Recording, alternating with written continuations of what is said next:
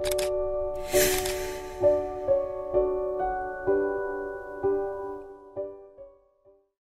there, I'm Pastor Bill Evans, Chetwynd Fellowship Baptist Church, part of the CHET TV programming. We're quite glad to help out and be part of this program to share. And people are locked in at home and can't get out to church in the COVID season and whatever, but we're glad to help. And so I trust God will bless us in our time together today. We look at some thoughts from His Word that'll hopefully encourage us and instruct us.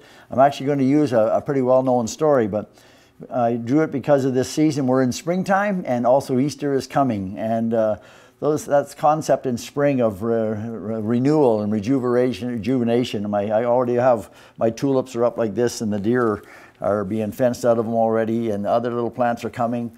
And so with the winter we sleep, and in the spring we start to awake and get up and wander out and get our first cup of coffee. And then the Easter season is about renewal and blessings there of the Easter story, what Christ came to do on our behalf. And so we want to just consider a well-known story today from John chapter 11. And that well-known story is the story of Lazarus. And Lazarus was a man that we see in the passage here. I'll put on my glasses so I can see a little better as I make reference to it. There was a certain man who was sick, Lazarus of Bethany, in the village of Mary and Martha. So these are three friends of Jesus. And Lazarus gets sick, and Jesus is not there. So they send off a message. And the first thing we want to consider here in the story is the story happens in a world of human need. And that's what's applicable for us today. We have the COVID, we have just so many other things, so much need in the world on all fronts and all counts, and there's so much need. And this story, just like that, in a world of need, this story takes place. And so the first thing we see in sickness and pain and sadness, these girls, they know that Jesus loves them. And it says, so they sent somebody off. They sent somebody off with a commission. Go find Jesus and tell him. You know, through history, Jesus, they probably sent a runner, somebody to run the 26 miles or 26 kilometers, or whatever it is in the Olympic races started, run. And that's where that stemmed from. And run and tell Jesus. Now today, later on in life, we had the Morse code and that tapping and whatever, and send a message. And that was during the war times. They sent messages that way. And then we had the telephone. You just picked up the phone and you phoned grandma and you phoned your mother on Mother's Day and tied up all the lines talking to your mom and whatever. And then today, what do we have? But we got technology where you can look at each other in a phone. But the important thing in the message is they got a hold of Jesus, sent him a message. That's what it says there. They sent Jesus a message. And what they said in the message is that guy, that friend of yours that you're really fond of, brotherly love, fondness, you're really fond of him, he is sick. And so Jesus understands in their comment that they want him to come and to see if he can get there in time to heal him and to save him. In verse 5, an interesting statement, it says, now Jesus loved Martha, and Martha and her sister and Lazarus, these three, this family, he loved them with a dear, God-like love, and says he loved them. And then he makes this statement, though. So in verse 6, he says, so when he heard that he was sick, he stayed 2 days longer. Like, doesn't that strike you strange? My friend, the lesson in that story is God's ways are not our ways. God's ways are past finding out. Why would Jesus take and spend 2 days longer when he's asked, your friend is sick, and they want him to come with expediency? And you know there's a Greek word to be diligent, to do something quickly, and the word is spudo, from where we get speedo, your swimsuit. Get on your speedo and get over here, and just do that quickly, I think is in their cry. And Jesus spends 2 days. God's ways are not our ways, and that's important for us to remember when we go through life. We're able to come to God. I wrote here a note that says, the expression we have in the world, that you look at that story and say, what? What? Why would Jesus spend 2 days more? Purposely knowing that his friend is sick. Purposely knowing. Well, God's ways are different than ours, and God's got plans of how he intends to work things out. So he stays there for 2 days. Now the story goes on with a bunch, and we'll skip down to verse 14, and here's what it says. So Jesus then, his disciples started to find out that the story about Lazarus was happening, and Lazarus was sick, and Lazarus was sleeping. And they said, well, if he's sleeping, well, he'll do well, he'll get better. And but then finally Jesus says to them, guys, Lazarus is dead. D-E-A-D, dead. Very dead, not alive. He's gone. Lazarus is dead. And then Jesus makes this interesting statement. I'm glad for your sakes that I was not there. I'm glad that I wasn't there, but for your sakes, so that you may believe. But let us go to him. And so off his disciples and he go to see this family where Lazarus is sick, but now he has died, Jesus says to them. So we find here Lazarus being dead. When they get there in verse 16, it happens, verse 17. So they came to found the place where Lazarus was living, and they got there. Guess what?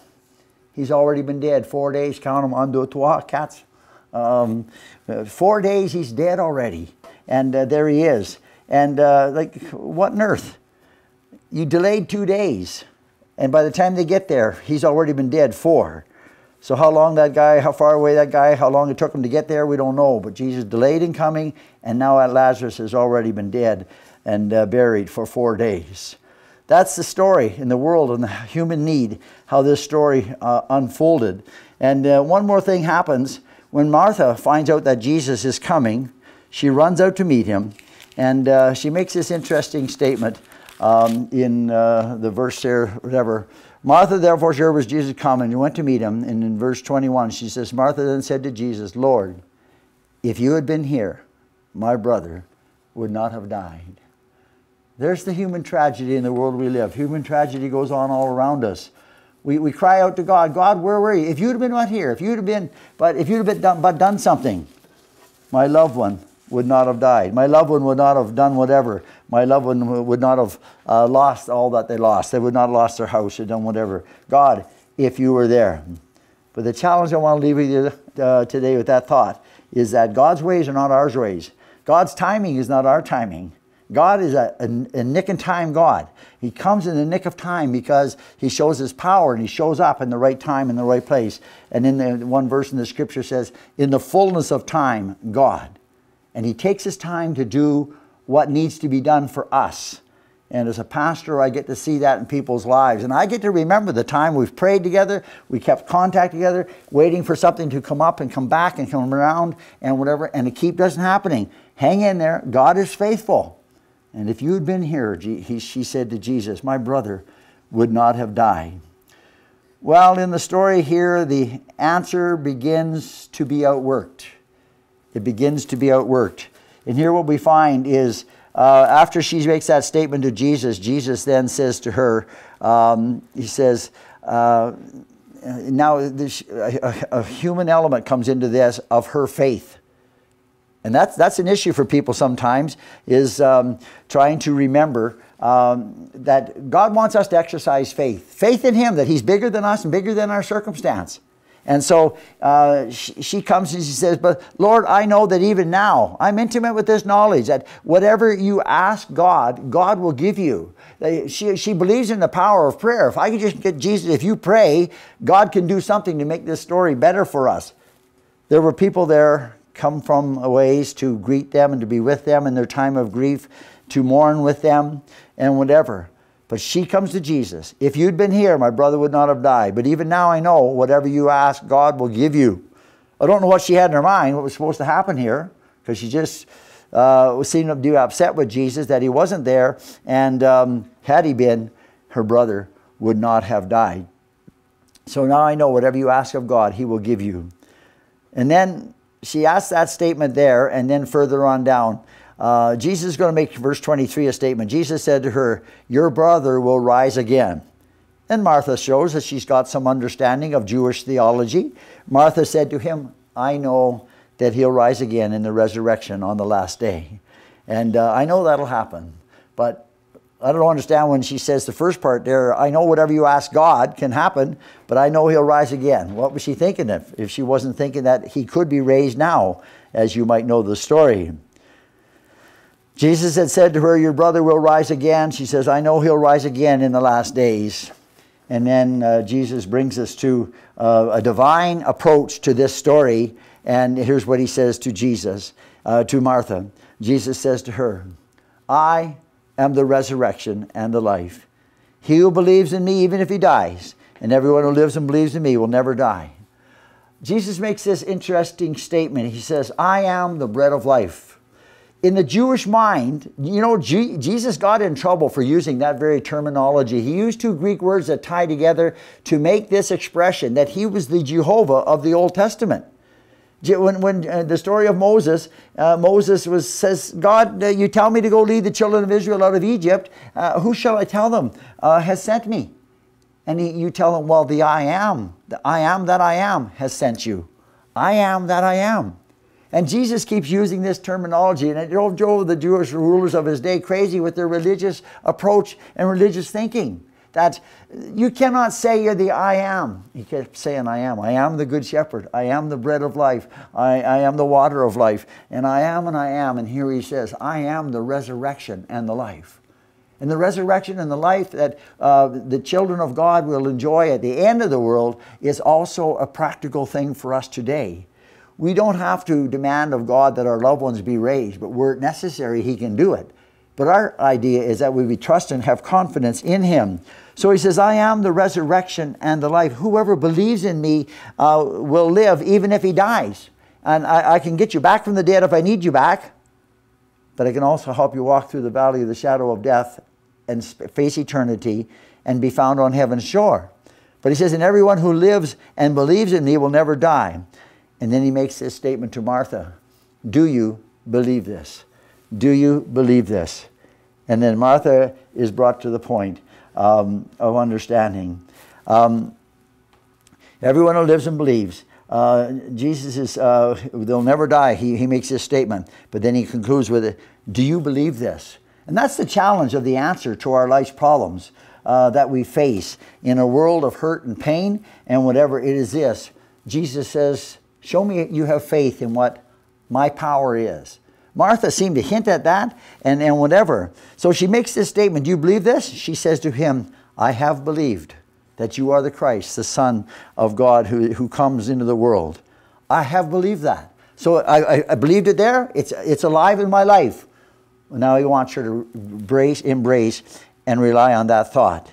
And we find as you go on in the story, the divine part comes in, and you can read the rest of the story for yourself, how Lazarus is raised from the dead and whatever. The final answer is found in this. And are you believing and understanding what I say, that I am the resurrection and the life? The eternal God is me in the flesh, Jesus says, and I've come here to be in your presence. She says, yes, I've believed that. Our closing verse is found in verse 5 of this chapter. I skipped it on purpose. When they said, behold, your brother is sick, John, who's writing much later, says, but when Jesus heard this, he said, this sickness is not to end in death, but for the glory of God, that the Son of God might be glorified by it. And so we see Jesus telling Martha that, hey, I'm here to encourage you that I am the resurrection and the life. If you believe, I'll work the problem out. As we come to God in faith, like Martha had a faith in Jesus, faith in God that he was who he said he was, and where God was who he was, she found an answer and she received her brother raised from the dead. God doesn't have to do that a whole lot. He's got examples to show his power is there. Where it's necessary, he can do it. He wants us to trust. And if we do our part, he'll walk with us and encourage our hearts. In the Easter season, may your heart be blessed and encouraged because Jesus was resurrected to help with the struggles we face in life. Amen.